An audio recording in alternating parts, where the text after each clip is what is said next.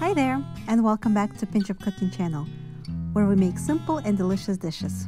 Today's recipe was inspired by one of our viewers who asked for a tutorial on how to cook a steak in a pan without an oven or a grill. Thank you so much for such a great idea, and we're happy to show you how to prepare a seared steak in a cast iron skillet, and we will top it off with fragrant and tasty compound herb garlic butter. As always, full list of ingredients and recipes included in the description box below, and I'm including timestamps in the comments if you need to skip around the recipe while cooking. Let's begin. The ingredients for this are super simple. Start with 1 stick of softened room temperature butter. If you can, try to get good quality European butter. I really like the French Trader Joe's butter for this. Add 1 clove of pressed garlic.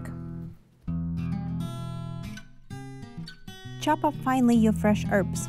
I have here parsley and dill, but you could use other herbs such as basil, oregano, thyme, or rosemary. Any combination here will work well. Try sticking with fresh herb instead of dry for a brighter color and flavor. Some sea salt, a little bit of fresh pepper,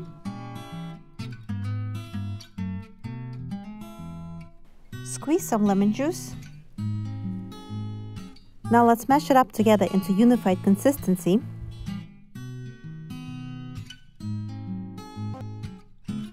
Now get some parchment paper or saran wrap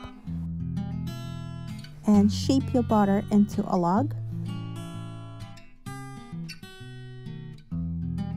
Wrap it up tightly and put it in your refrigerator to rest while we cook the steak.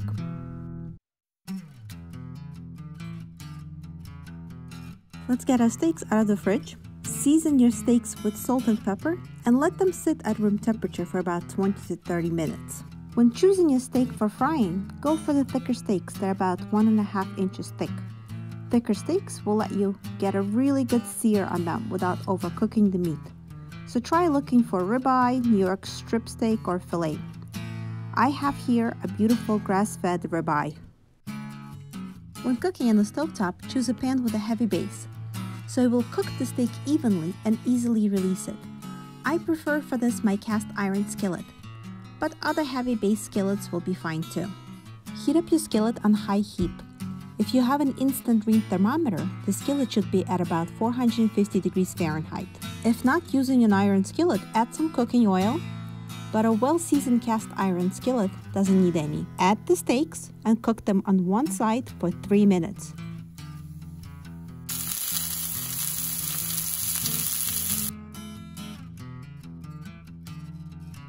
It should be really nicely browned, and if it's not browned, give it another minute.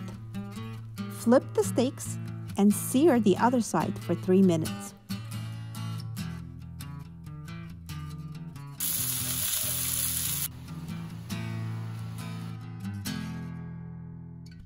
Reduce the heat from high to medium-high and cook for another 3 minutes. Flip.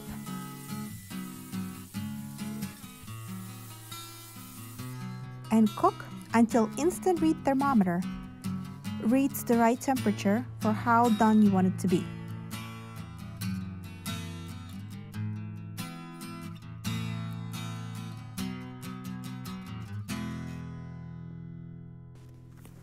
Once the steaks are ready, transfer them to a plate and cover them with a loose foil or a bowl and let them rest for at least 5 minutes. Resting is important as it allows the juices to be redistributed so you don't end up with a dry steak. While the steak is resting, let's get our herb garlic butter out and slice it.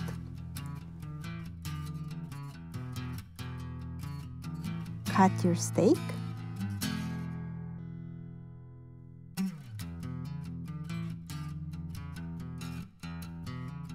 And top it with butter medallions.